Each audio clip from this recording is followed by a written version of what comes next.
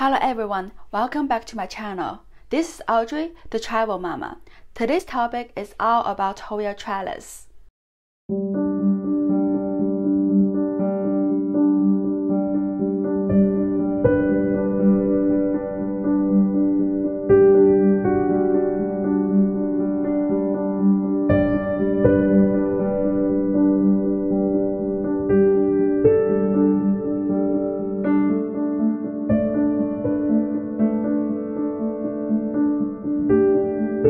Not all my Hoyas are on trellis, just like this fishtail or Hoya bella.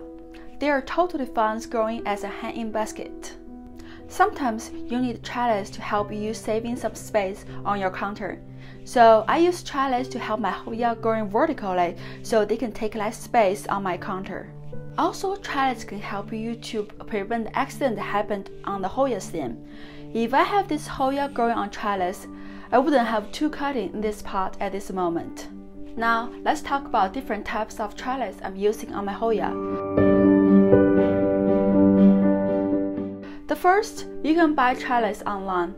I bought this one online and I really love it. It's a different element and elegance to my Hoya collection. But I do have a problem with this trellis. Let me show you.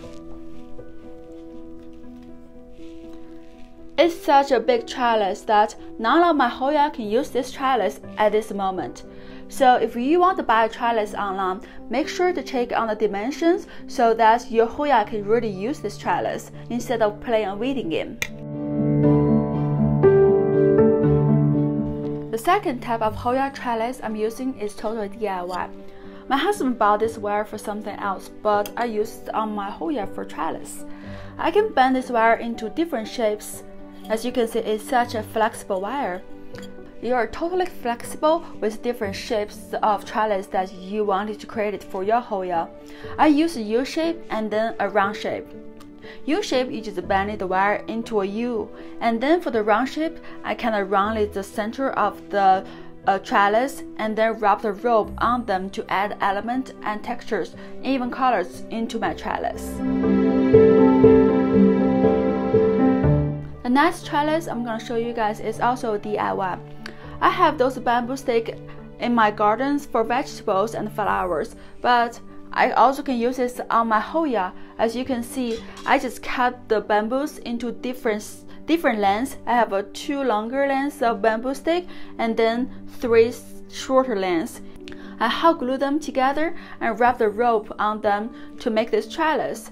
This trellis is also very flexible. As you can see, I have 2 trellis, the same way I'm making them, but the length of the bamboo stick and the distance between the bamboo stick really make them look totally different. So you can adjust the size of the trellis based on your need. The next Hoya trellis I'm going to show you is also DIY. I use it in my vegetable garden.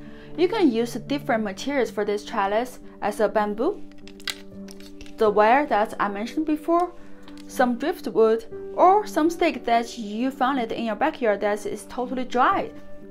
What you need to do is just to put the 3 sticks together, let them support each other, and use the rope on the top to tie them up. So you stick them into your pot and let the Hoyas growing just wrapped around this trellis. It's such an easy trellis and so many different ways you can make it. Those are my ideas for my Hoya trellis. I hope you enjoyed this video. If you have other ideas, please leave a comment down below so we all can share. You all have a fabulous day. I'll see you next time. Bye!